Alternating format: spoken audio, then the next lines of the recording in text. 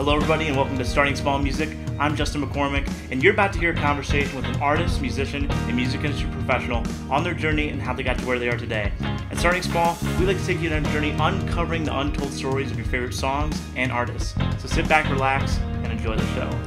Just keep a smile on your face and it'll be okay. Try not to be bitter, you gotta do it either way.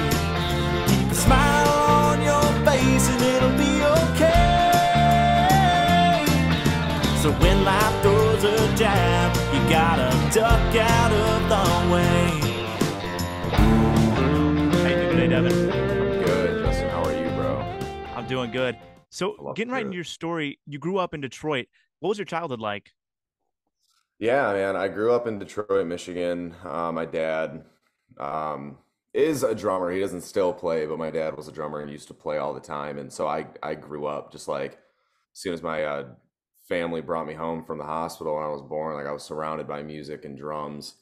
So yeah, man, I spent a lot of my childhood just playing drums and literally like people always ask me like, "Oh, do you remember this show or did you ever play with these toys?" I'm like, "No, I just played drums." Right.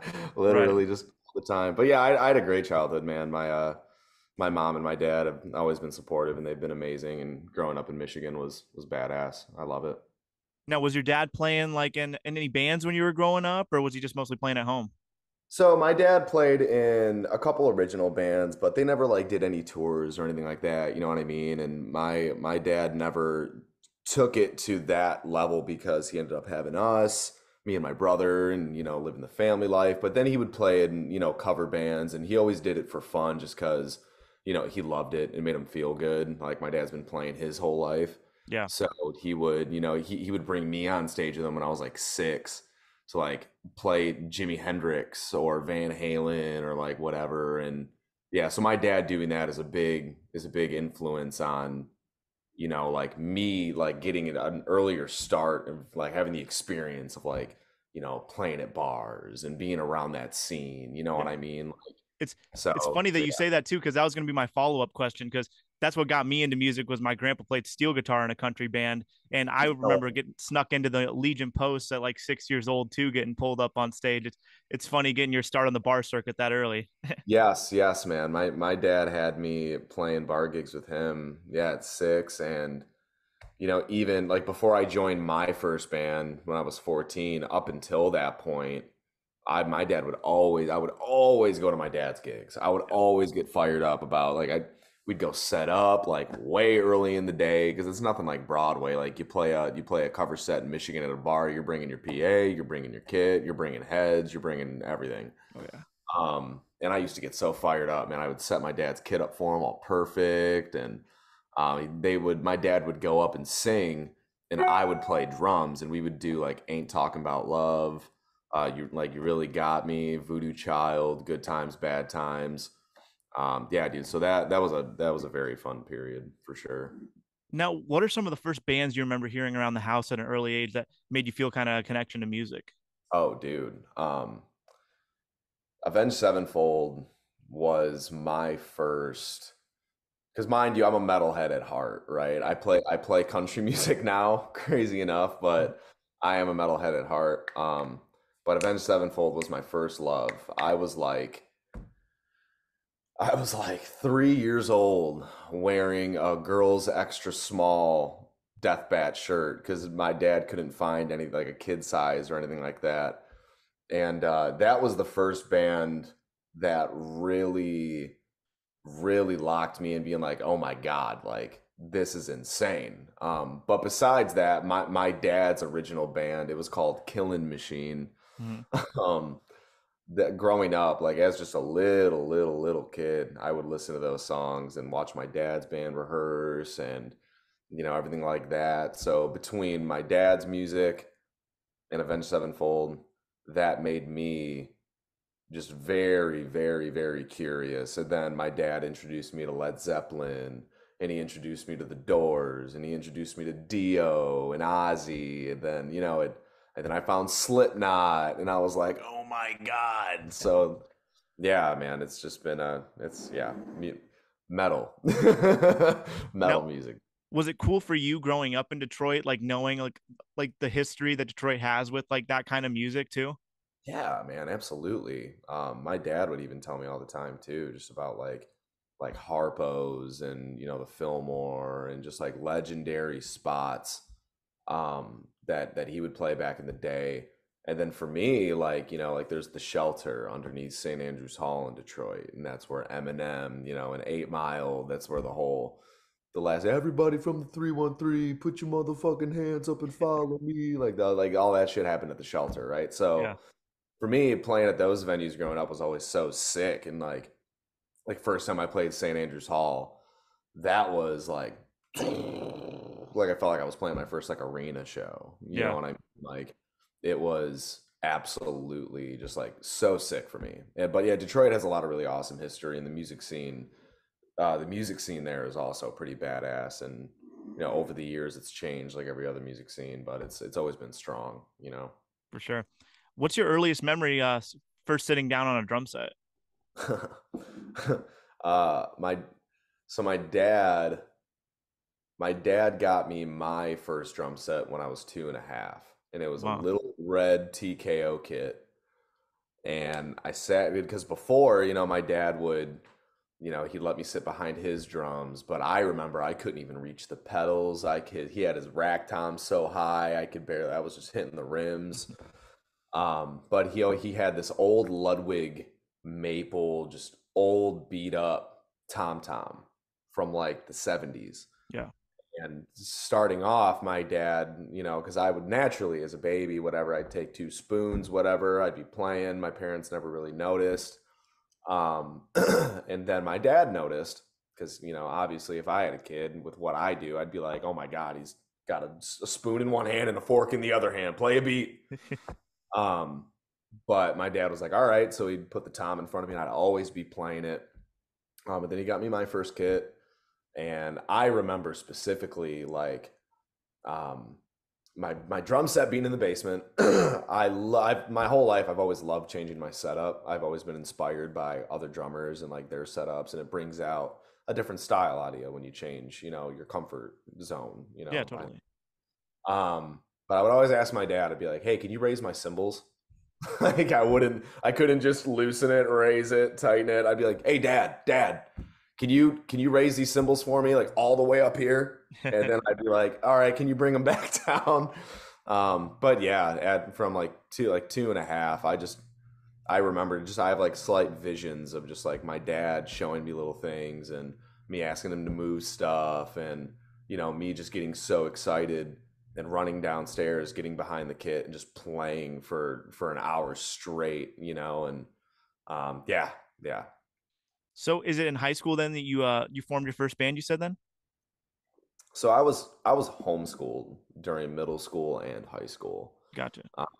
I went to public school during elementary school, like kindergarten, all that shit. But I never started my own band. Hmm. You know what I mean? Like I've never been like, all right, me and my best friends that I've known for a while or went to school with, we're gonna get some line sixes and some deans, and I'm gonna get this kit, and I'm gonna fucking be a rock star. Like that was never. I always just played in my basement, like Yeah. my dad's, bandmates, and I could never find anybody for a long time to play with because nobody liked or could play Avenged Sevenfold or Slipknot or the stuff that really interests me. Um, and then when I was right before I turned 15, because I'd look people up on Facebook. If I saw they had an amp in their profile picture, I'd message them and be like, hey, do you want to jam? I'm looking for a guitarist, or I'm looking for a da da da. And this band of dudes, who the bassist of my first band, his name's Brett Rounds. He's still my best friend till this day. And he's seen me grow a lot, and I've seen him grow a lot. And he's literally one of my oldest friends. But this band was called The Four of Us Are Dying. And it was some like Nintendo core, like before a breakdown, there's like a ding, like, you know what I'm saying? Let's Like the go. Mario shit. Yeah. And it made me a better drummer, but it was just like everybody was a bunch of clowns. Like we didn't know what we were doing, but that was the introduction of me being able to like start getting my name out there for people to be like, yo, who's this kid? And mind you, my dad gave me his kit, and it is a, if you can imagine this, like a Vinnie Paul from Pantera style kit, Mm-hmm. uh, Tama, oversized shells, 2 kicks, you know, all that stuff, but Bengal tiger stripe cloth wrapping on the That's shell. dope. So it looks like it came out of like a strip club or something. You got a chubby 15-year-old coming into a club playing a show, and everyone else in my band is like 6, 7 years older than me. Mm-hmm. Um, you know, people were like, what the hell? But that played a huge part in me just like climbing the ladder, you know what I mean? So For sure. I hit up a random person, and he was like, we got a drummer, you know, I'm in a band, sorry. He hit me up a few months later and was like, hey, are you in a band? And he came over, the vocalist of that first band came over to my dad's place in Detroit, in the fucking hood, because we grew up in Detroit. Mm-hmm. And I just went off in front of this dude, and he was like holy shit. And my dad's standing there, and he's like, you got the fucking gig or what? And the guy's like, yeah, he's got the gig. But yeah, so that was definitely an exciting time. So what age did you start really trying to push your social media too? And like, were you just posting covers just for yourself, or were you posting them trying to grow a social media and like maybe pick up a touring gig? I, you know, from like 16 on, I'd always just posted drum videos because I liked it, not necessarily because I had it in my mind that I was going to be a big YouTuber, or I was going to be a big, you know, big person on social media, or any type of influencer at any standpoint at all. It naturally kind of happened during COVID, honestly, when COVID hit, quarantine happened. You know, that was at the point to where, you know, I had been posting drum videos, I had done some drum covers, but nothing to the consistency or to the extreme of, you know, making it a weekly thing, making it a lifestyle, not just something that's fun, you know what I mean? Which it is fun, but you know, it becomes a lifestyle. Quarantine, I was in Hollow Front at that time. Like that was the time where, you know, I was in Hollow Front for a couple of years so far, and we were doing the DIY tours, playing, you know, 100 cap, 200 cap rooms, you know, sold out shows, but it's kids just going fucking ballistic. You know what I mean? So like that was my means of getting content and going out on the road and doing all that shit. I had just graduated high school, you know what I mean? Well, a couple of years before, 2018, I graduated high school, but you know what I mean? I was like 20, you know, Yeah. when COVID. So, you know, when that happened, I was just like, okay, you know, I can't tour. It's what I love to do the most. I can't, you know, there's no other means of me being able to, you know, establish my brand awareness. So I was like, I kind of want to start posting more and more drum videos. And there was this producer named Paul Raymond out of Lapeer, Michigan, that had been watching my stuff for a minute. He was a fan of Hollow Front's music. He hit me up and he was like, hey man, like I really like your style. Would love to do some drum videos with you. I'd love to have you come in. We'll do a couple for free, see if you like it. And you know, did that, went great. I was amazed because he had his own studio, great videographer, you know, shit like that. He could get the job done. Yeah. And better than most, you know, realistically. And after that, we were like, all right, well, let's make a deal that you'll pay this much a month, and you can come in once a week, 2 times a week, whatever, and we'll just batch content, and we'll just grind. And it wasn't a matter of, you know, I'm going to get all these followers and I'm going to do this, even though that was a big goal. It was like, all right, I want to hit 10,000 followers. Okay, I want to get SJC's attention. Okay, I do want to get these companies' attention. I want to go about this a certain way to where it's like I'm branding myself like I have these companies representing me, but when in reality they don't know who the fuck I am, but I can use them to my advantage. Right. And I just do just video after video after video after video, not giving a fuck about what the next guy's doing, not giving a fuck about what this band's got going on, not giving a fuck how good this drummer is. support everybody, keep your head down low, keep the blinders on, and fucking grind. That's the only way to do it, right? And if you have the attitude of, oh, why did this guy get this gig and I didn't get this gig? Well, then maybe you should reevaluate your fucking attitude, because you're not getting the opportunities for a reason, obviously. Yeah.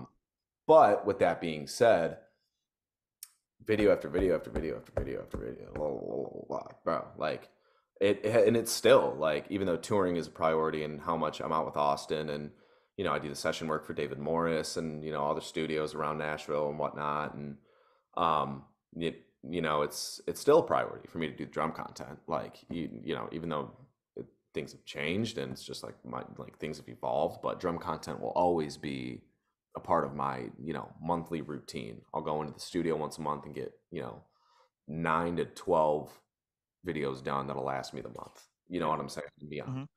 Mm-hmm. But with that being said, yeah, COVID, quarantine, I hit that shit hard, haven't stopped. And that's what honestly changed my music career, was making that decision and putting the practice, patience, and persistence into that. And that landed me a lot of cool shit that I've always dreamed of my whole life. You know what I mean? So that's why I always encourage people to hop on that shit, because it's such a useful tool that's at our fingertips. And, all you need is just a homie to let you know how to use those tools, and you can run with it and do it as your own. For you sure. know what I mean? Yeah. Now, what was the decision like to make the move to Nashville then, coming out of that band? Yeah. Dude, I'll tell you what. And I love telling this story, because like this shit impacted me hard. So my last tour with Hollow Front, Beer Never Broke My Heart, Luke Combs, everyone knows the song. I had no fucking clue what that song was. I didn't know who Luke Combs was. I would never listen to country. I grew up on Johnny Cash, shit like that, but I was never a country fan. You know what I mean? Yeah. Like, ask me one Miranda Lambert song, couldn't fucking tell you. But a band called Silent Planet, Chris Gazel, their front of house, would do a virtual sound check to test all the PA, whatever, with Beer Never Broke My Heart. First, and it's mind you, it's like a month-long run, maybe like a little more than a month. So mind you, day one, first show, and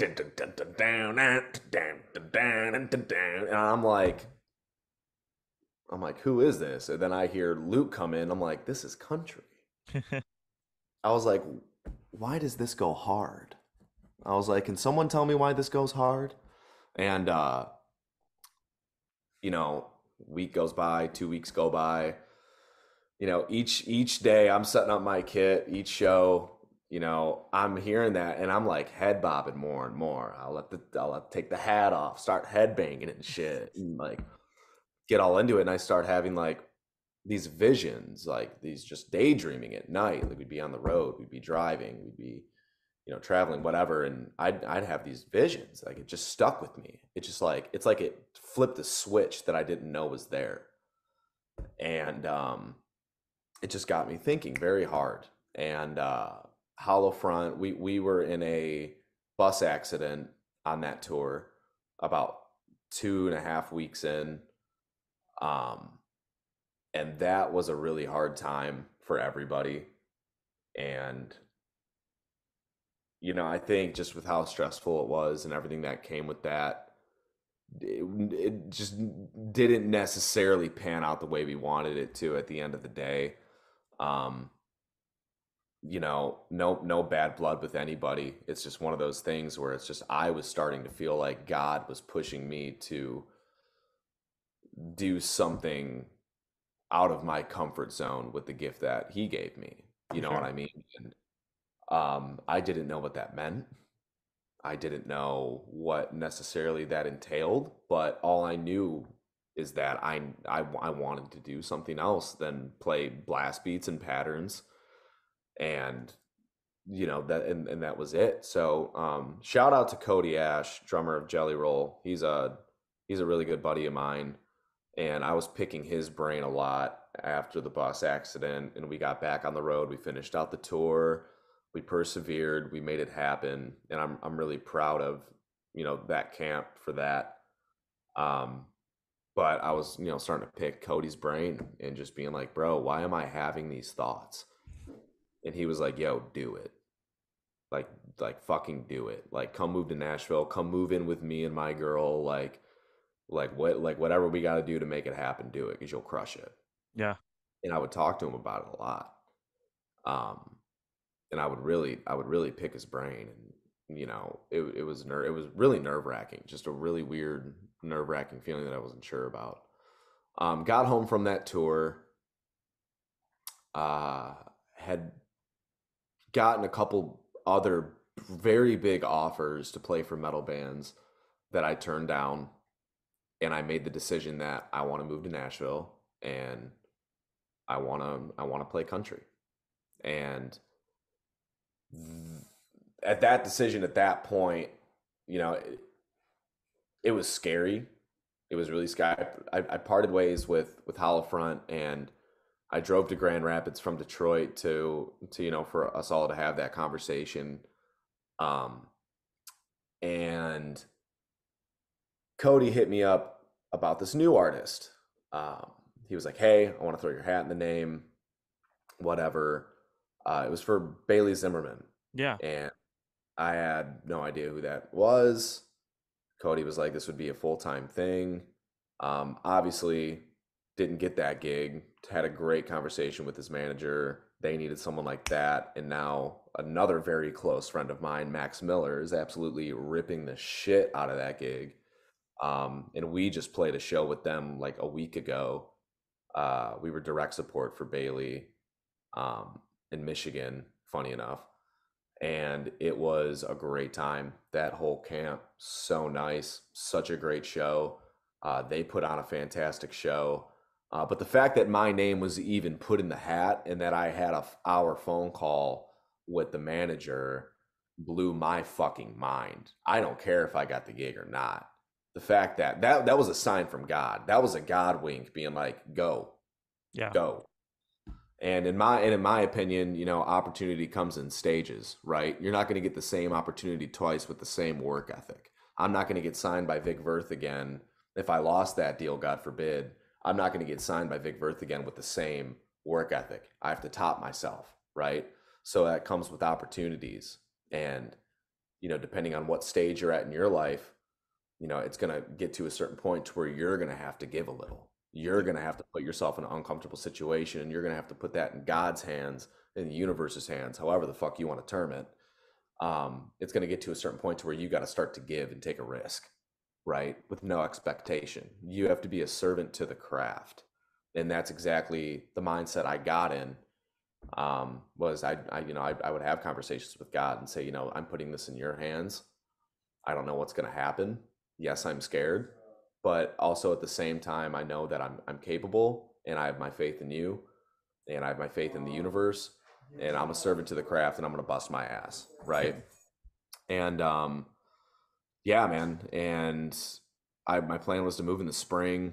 I was hit with a random opportunity to move into who are now like two of my closest friends. Shout out to Chase Ryan and shout out to Christian Stoles, one of the best vocalists, Chase's, and Christian's one of the best fiddle players on Broadway in Nashville in general, in my opinion. But they gave me the opportunity. They were like, "Yo, we know your brother. We met up with them in Nashville. My brother was having a binger for his birthday with his friends. Long story short, my brother's best friend from high school was Chase and Christian's drill sergeant in the Marines. Oh, no way. My brother's friends were having a binger about this time last year, and Christian and Chase stayed with my brother and his friends the whole weekend, and my brother showed them a great time. And my brother FaceTimed me when they were all drunk, and they were like, "Yo, you're gonna move in with these guys?" I'm like, "Talk to me when you're sober." Well, they called me when they were sober, and they were like, "Yo, we're moving into a new apartment in Hermitage. Like, come on down. Our couch is huge. We got room for you. Like, you don't have to pay anything. Get your feet wet and, do your thing." And they've become my closest friends, my brothers, you know what I mean? That's dope. Yeah, man. So the way everything worked out is just insane. And now I'm playing the biggest shows of my life, and it's fucking nuts. Now you mentioned that you play for Austin Snell. When did you guys first meet, and how's it been on the road? I mean, the shows are only getting bigger, and it's such an electric set. Kind of tell me about playing for Austin. Yeah, dude. So, shout out to Pablo, John Langston's drummer. Also, he used to play for Chelsea Grin, a great metal band that I looked up to thoroughly growing up. Um, he randomly hit me up and was like, "Yo, are you available this day, whatever?" I was like, "Yeah, what's up?" He's like, "I was supposed to play Whiskey Jam with this new artist. His name's Austin Snell, but I'm sick," or it was something like that. He was like, "Would you be able to cover the gig?" And I was like, "Yeah, I would love to." And I was so excited. I've heard about Whiskey Jam so much because it's kind of a big deal, for Nashville. And um, I got in touch with Austin, and I heard "Excuse the Mess." That was the only song he had out. He had just put it out. It was blowing up. I had heard "Excuse the Mess," and I was like, "What?" I was like, "This is like grungery." I love that word, Yeah, grunge, like grunge country. You know what I'm saying? yeah, But I was like, why? I was like, why does this go hard? I was like, why does country go hard now? I was like, this has never been this way. And I loved it. I ate it up. I ate it up, dude. And got in touch with Austin. We got to know each other just briefly over the phone, and we were vibing. We had a rehearsal at River House, and rehearsal went amazing. We played Whiskey Jam. Set the 3 songs went amazing. He was like, "Hey, brother, I would like for you to stick around." And he was like, "Do your thing, like make your money, but like when schedule starts to get filled up, I would love for you to just play for me full time. Like that would be amazing." And I was on board. Like just the chemistry and the vibes, it just felt like family right off rip. And that was something I wanted. Coming here, and whatever artist I would play for full time, I wanted that family dynamic, and I wanted to make sure that that was established. And so after that, some time passed, and schedule started getting busy. And this summer has really been the busiest that we've been. But dude, it's just been an insane ride, especially like, I mean, for Austin especially, like you got to think, man, like he put his first song out not even a year ago, right. and before that, he wasn't on stage. He'd never played a full band gig. He got thrown to the wolves. He got thrown into it hard. And the way that he's handled himself, and the way that he has been blessed with a great support system and a great team, and a great girlfriend. Is shout out to his girlfriend Allie. Allie Brooke is awesome. She handles all the wardrobe and everything like that. She's awesome. He's created his own family for himself, a strong team, and him and I have gotten very, very close. And just between just the experiences that we've had, standing side stage for Luke Combs, opening for him at the like the Whiskey Jam event thing. It was at Ford Field in Detroit, and we played that, and we got to hang out for the show. We met Luke and his whole crew and his whole band, and everybody is just insanely nice. Shout out to Kurt also from Raised Rowdy. He's insane. Crazy talented player too. Yeah, But like Austin and I just standing side stage, and we'd just like put our arms around each other and be like that's gonna be us one day, man.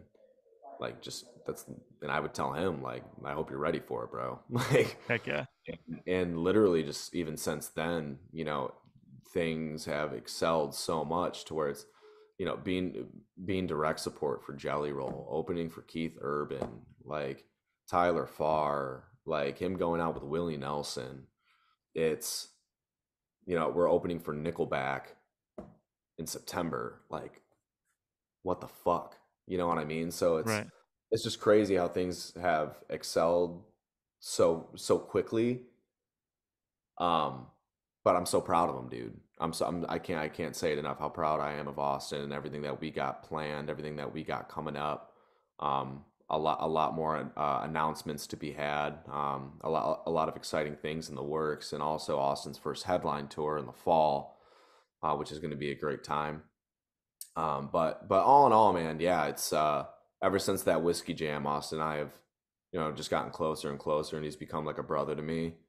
And just a lot of the shit that we're experiencing together is a first for the both of us, even though I don't have all the tour experience, but I graduated in 2018 and started touring full time that summer. Yeah. So, just with all the experience I have and what he's experiencing, like it's still new and fresh and exciting, and for the both of us. And, we pray before every set. We thank God, and for everything that we have, and for every show that we're able to play, whether if it's in front of 10,000 people or 10 people, but it's a strong family dynamic, and the sky is the limit with that kid. So yeah, we're stoked. We're very excited. Now, I like to close my interviews by asking, what's a piece of advice you've learned along your journey that you'd give to the aspiring musicians out there?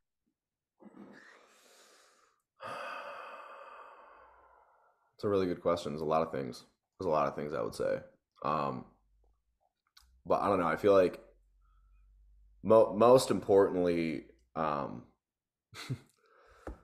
forgot where I heard this from. I can't steal this because I heard it from somewhere a long time ago. But it's always stuck with me, man. It has always stuck with me, and that's like I'm not the best. You're not the best. Fucking Tony Royster Jr., Thomas Lang, whatever is not the best. Yeah. But as long as you stay true to yourself, as long as you stay humble, you support others, you are your true character on and off stage. As long as you do those things, then the best cannot fuck with you. You don't need to worry about who's better than you. You don't need to worry about who's doing this and who's doing that, because nobody else is you. You are authentic. You are yourself. And as long as you portray that and you stay true to that, then the best can't fuck with you. Hey guys, thanks for watching. I hope you guys enjoyed this episode. Make sure to subscribe and leave a comment, and check out my music on all streaming platforms at Justin McCormick. See you guys next time.